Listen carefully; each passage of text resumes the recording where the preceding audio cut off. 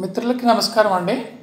ఎప్పుడైనా మనం night time ఏదైనా సడన్గా టిఫిన్ చేసుకోవాలంటే ఏం లేకపోతే ఇన్స్టెంట్గా బియ్యం పిండితో మంచి రుచికరమైన రొట్టె తయారు చేసుకోవచ్చు. చాలా టేస్టీగా ఉంటుంది.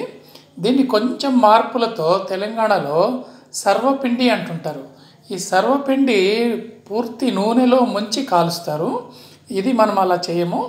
దీంట్లో వేయాల్సిన ఇంగ్రీడియంట్స్ ఆల్మోస్ట్ సర్వపిండిలో ఉన్నట్టే ఉంటాయి. ఆ సర్వపిండి తెలంగాణ వంటకము. మనకి ఇది రాయలసీమ, నెల్లూరు ఇక్కడంతా కూడా బియ్యం పిండి రొట్టె అంటారు. చాలా తేలిగ్గా చేసుకోవచ్చు. దీనికి కావాల్సింది ఒక కప్పు బియ్యం పిండి, ఏం అవసరం లేదు, చాలా ఈజీ. బియ్యం పిండి దీంతో మనకి సన్నగా తరిగిన పచ్చిమిరపకాయలు, ఉల్లిపాయలు, కరివేపాకు, కొత్తిమీర, వీలైనంత కొత్తిమీర కావాలా. తర్వాత ఒక 2 స్పూన్ల జీలకర్ర, 1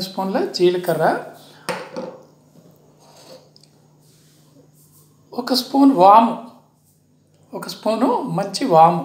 కొంచెం దాన్ని చేత్తో ఇలా నలిపితే మంచి స్మెల్ వచ్చేట్లుగా ఉంటుంది. ఇవి కావాలి. కొంచెం 4 వేరుశనగ గింజల్ని ఇలా పౌడర్ మిక్సీలో కొద్దిగా రఫ్గా పౌడర్ చేసుకోండి. వేయించిన వేరుశనగ గింజలు రఫ్ పౌడర్ చేసుకోండి. దీంతో మనం ఈ పచ్చిపిండిని ఉపయోగించి, బియ్యం పిండిని ఉపయోగించి చాలా టేస్టీగా ఉండే రొట్టె బ్రేక్ఫాస్ట్ కానీ రాత్రిపూట ఎప్పుడైనా భోజనం చేయకుండా ఏదో తింటారు కదా, ఉపవాసాలు ఉన్నవాళ్ళు తింటుంటారు కొద్దిగా. కాకపోతే బియ్యం పిండి రెగ్యులర్గా వాడకండి, ఎప్పుడైనా వాడుకోవచ్చు.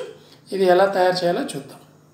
ముందుగా ఈ శనగపిండి, ఈ వేరుశనగ పప్పు, ఈ గింజలు ఉన్నాయి కదా, ఇందులోకి అన్నీ మన ఇంగ్రీడియంట్స్ అన్నీ వేసేద్దాం.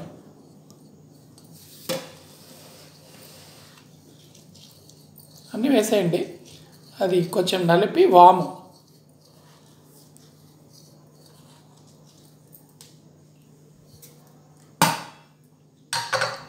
జీలకర్ర, ఉల్లిపాయలు, పచ్చిమిరపకాయలు, కరివేపాకు, కొత్తిమీర,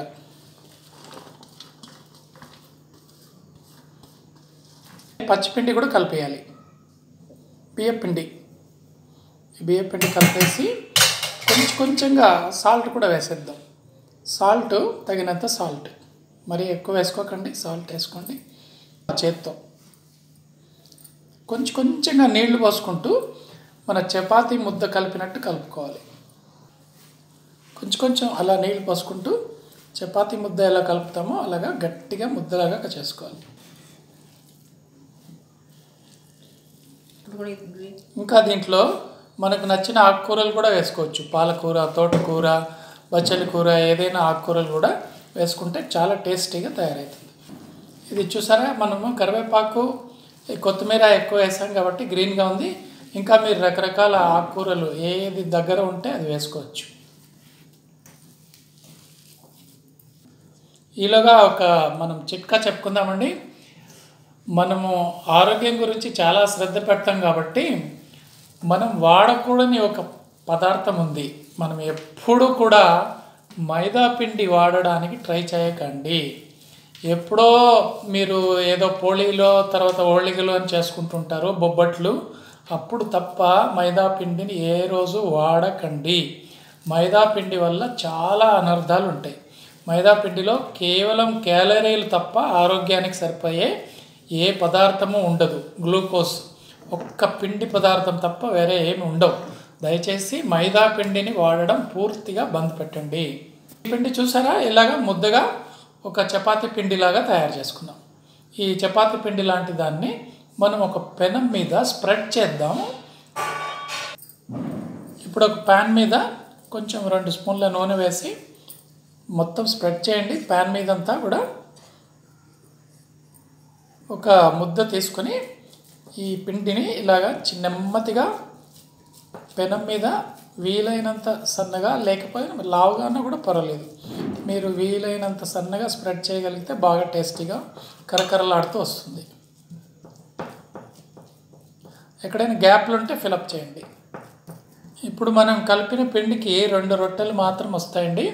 పెద్ద రొట్టెలు పెనం నిండా వేసుకోవచ్చు, కొంచెం చిన్న వేసుకున్నా కూడా పర్వాలేదు. ఈ రొట్టెల్ని మనం ఈజీగా తీసేసుకోవచ్చు. చక్కగా అక్కడక్కడ ఇలాగా చిన్న హోల్స్ పెట్టండి. అందులో కొద్దిగా ఆయిల్ వేద్దాం. మళ్ళీ తర్వాత బాగా ఎర్రగా కాల్చుకుందాం. ఇప్పుడు స్టవ్ మీద ఈ మనం వేసుకున్న రొట్టె, ఈ రొట్టెని ఇలాగ పెట్టేసాం.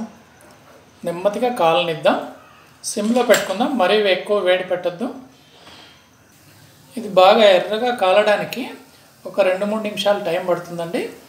ముందు పెనం వేడెక్కాలి, నూనె, తర్వాత పిండి బాగా కాలాలి. చాలా టేస్టీగా ఉంటుంది. కొంచెంగా నూనె యాడ్ చేస్తాం అక్కడక్కడ మధ్యలో.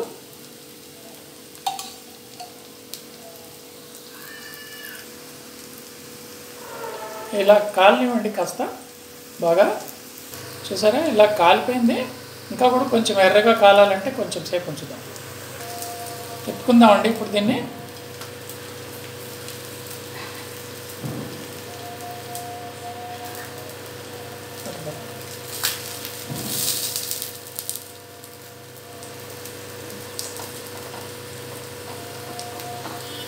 చూడండి నెమ్మదిగా ఇలాగ తిప్పేసాము.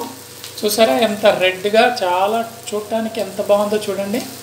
ఇది గ్రీన్గా ఎన్ని ఆకుకూరలు వేసుకుంటే అంత టేస్టీగా తయారవుతుంది. మనము కొత్తిమీర, కరివేపాకు దండిగా వేసాము. ఇది వేరుశనగ గింజలు పౌడర్ కూడా వేసాము.